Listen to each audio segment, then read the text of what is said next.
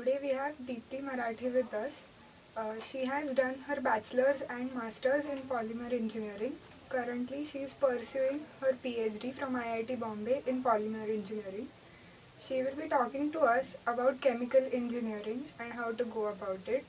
So, ma'am, my first question to you is, how should a student decide on pursuing this field?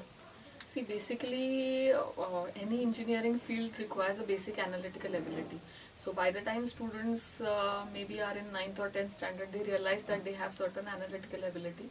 For chemical engineering especially, the students should, try to understand whether they have some liking about chemistry and chemical reactions. So, if they have liking for chemistry and chemical reactions, they can surely think of chemical engineering as one of their options. Okay. What are the courses available in chemical engineering, and could you elaborate on the course structures? Diploma courses, undergraduate courses, postgraduate courses, and lot of research opportunities after post-graduation are also available in chemical engineering. Diploma, of course, you can pursue diploma after 10th standard, or your undergraduate course after 12th, post-graduation after your basic engineering. Diploma is, the duration is 3 years, undergraduate engineering is 4 years, post-graduation is 2 years. So these courses are available. What are the various branches of chemical engineering? Chemical engineering in itself is actually a very versatile field. A chemical engineer can work in pharmaceutical industry. Other sub-branches can be considered to be petrochemical engineering, which deals with all downstream petroleum products and their processing. You have polymer engineering and rubber technology also as sub-branches of chemical engineering. So it's a wide spectrum that the student can choose. What are the basic skills or traits a student should possess in order to see himself pursuing this career? As I said earlier, for any engineering degree, the basic aptitude the student should have is for analytical problem solving. Any engineer, basically his task is problem solving. So problem solving, and along with that, as I said, liking specific towards chemistry, chemical reaction, design of reactions. All this, if a student feels he is comfortable with, he likes to do, he should pursue chemical engineering. So, if a student is interested in chemistry, how should he decide whether to go for a BSc in chemistry or engineering in chemistry? You mean to say whether he should pursue basic sciences or engineering? See, basic sciences is more into your chemical reactions or some kind making of new chemicals on a lab scale. Their concepts of productivity and all these things don't come into picture. It is there you are only doing a lot of science, trying to do something new. Now, an engineer is a technologist who will try to translate all these lab scale knowledge into a plant scale knowledge for productivity on a large scale. So, a person who is more technologically oriented, who feels that he is more interested in designing reactor vessels, more interested in instrumentation which is related to the chemical engineering, more interested in scale up of small scale reactions to larger scale reactions, he should think of chemical engineering. Person who is interested in research, trying to find out new or trying to sort of make new chemicals, synthesize some new chemicals, he should pursue a science degree like the BSc degree. So, after graduation, what are the various opportunities present for a student regarding further studies as well as working?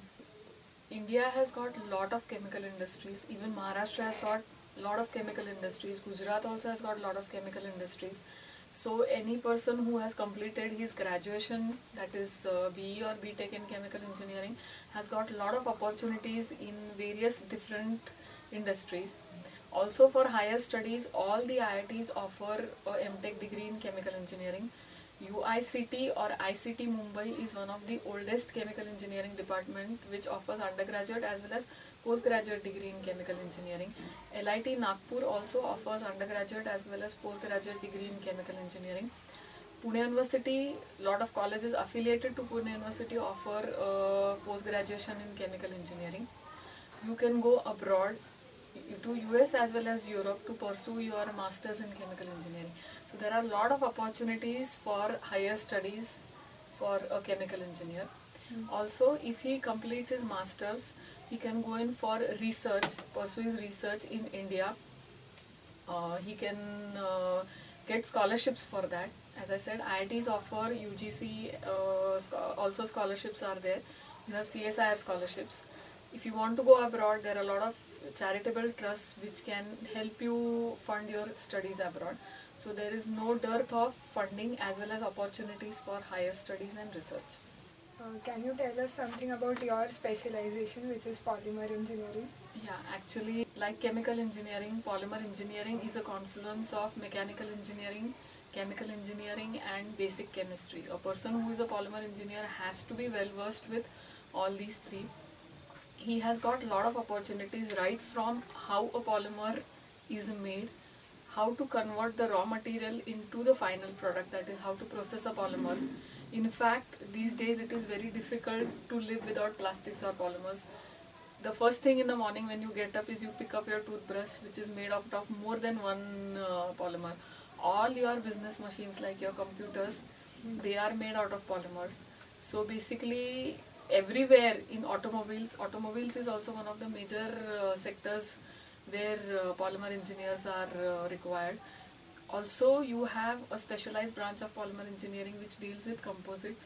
Composites can go in from aerospace to various other applications. So it is one of the most versatile branches, and a lot of job opportunities as well as research opportunities are available.